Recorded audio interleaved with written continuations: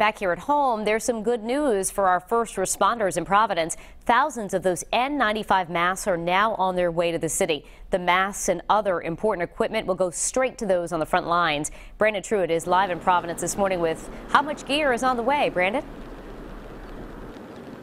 Hey, Danielle, good morning. Well, it is in fact good news. The mayor's office telling us 34,000 masks are on their way here, have been purchased by the city in partnership with the Providence Firefighters Union. In fact, some of them have already arrived. The city saying that about 8,000 masks have already been passed out. The others are in fact on the way. This PPE is going straight to first responders who are interacting with constituents.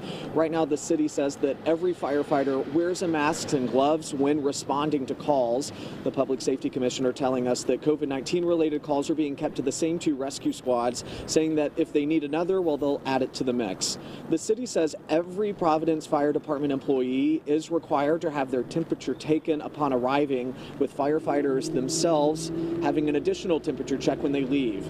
Now, the Firefighters Union says pulling this off was a matter of teamwork. Mayor Jorge Elorza saying that the health and well-being of the people of Providence is a priority, and says that it starts with the safety of frontline responders, adding, quote, "We have closely been monitoring our staff needs during this time, and I'm glad that we are able to provide these critical employees with the tools necessary to protect themselves and others during this time." Now, this all comes as the governor just yesterday announced that starting on Saturday, all employees will be required to wear masks while at work, with the exception of those who cannot do their work while wearing one. We have more information on that latest order from the governor on our website, WPRI.com.